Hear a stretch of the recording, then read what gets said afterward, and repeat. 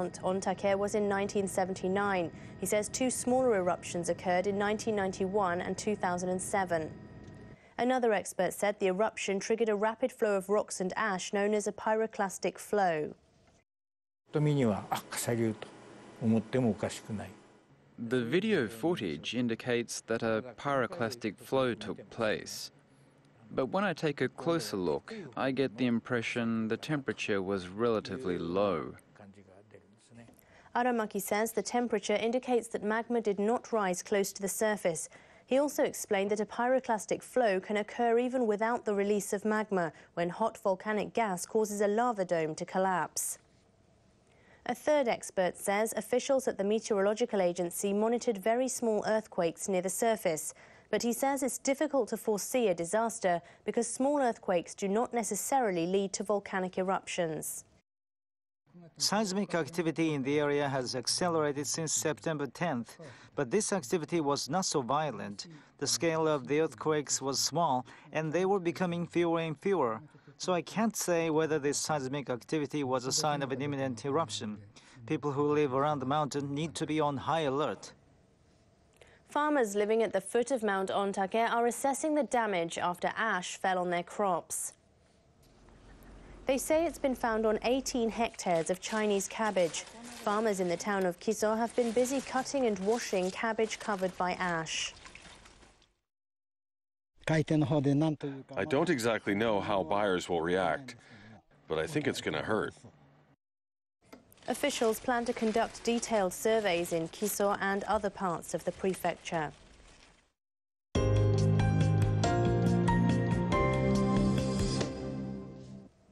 A Chinese TV broadcaster says authorities have charged two people with trying to smuggle hundreds of new smartphones into the country.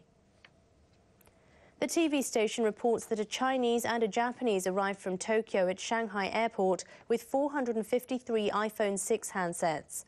The broadcaster says the phones are worth a total of more than $320,000.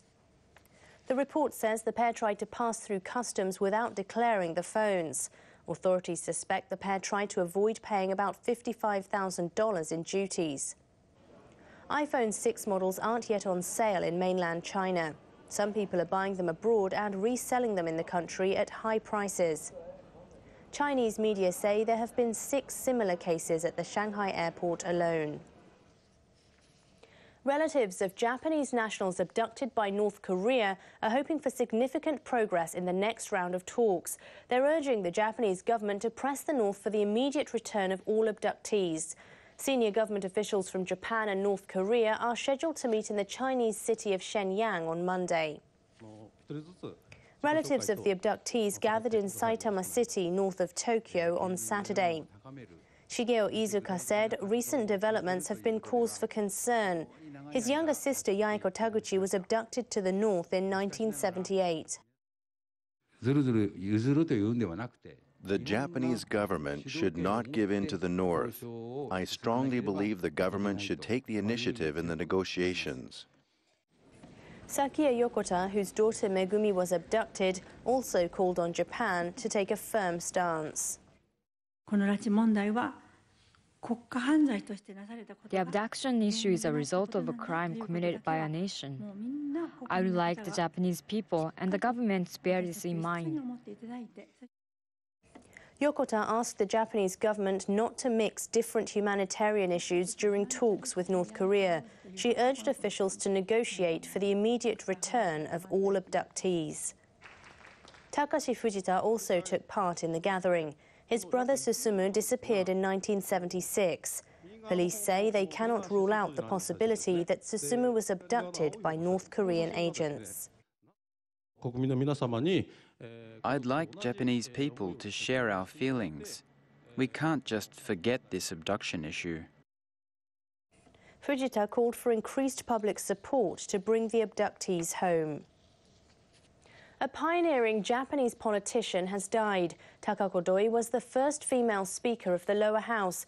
She died of pneumonia on September 20th. She was 85. Doi began her career as a university lecturer on constitutional law. She was first elected to the lower house in 1969 and was re-elected 11 times. Doi became leader of the Social Democratic Party in 1986. Doi led an election campaign against the consumption tax in the 1989 upper house election. That caused the ruling Liberal Democratic Party to lose its majority. Her popularity continued in the 1990 lower house election, and her party won more seats.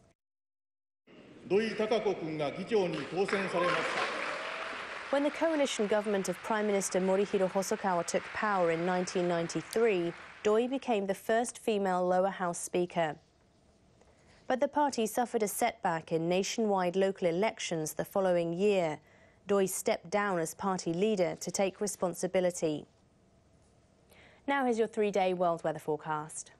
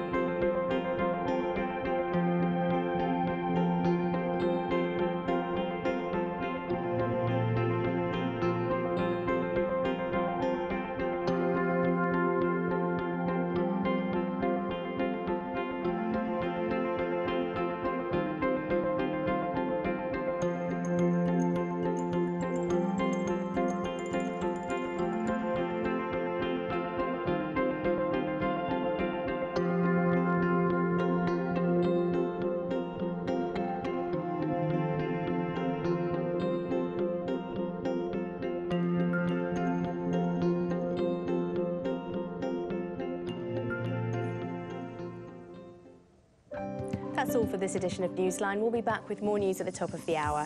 I'm Kaneko Sakno in Tokyo. Thanks very much for joining us.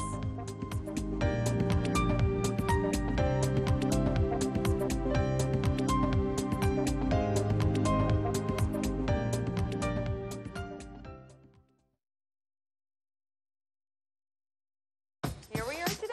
Oh my God! What is this? Whoa! Welcome to today's show. Wow! Oh look, it's so good like camping. Picnic? Camping. It's like camping. There's a hammock. Wow. It's really cute, and the decorations are super cute. Look at this cute table. Love and the chairs. I know. It's like really camp. And a tent. What are we doing? Wow. So today's show is outdoor kawaii. Whoa. Today's show covers outdoor kawaii and all the fun that goes with it. In Japan, there's a big group of mountain girls who enjoy hiking in style. We'll show you their girly hiking outfits with kawaii leggings and skirts. At outdoor music festivals, there's a certain kind of fashion that's followed, like head wreaths and super stylish rain boots. Plus, we'll tell you all about girls' camps, a girls-only twist on camping in the great outdoors. We'll take you on a fairy tale-themed camp that's super kawaii. And in Kawaii Around the World, we'll meet a mother-daughter pair in Canada who love kawaii fashion. We've also got Tokyo Photo Book and other favorites in 49 fun-packed minutes. Let's go!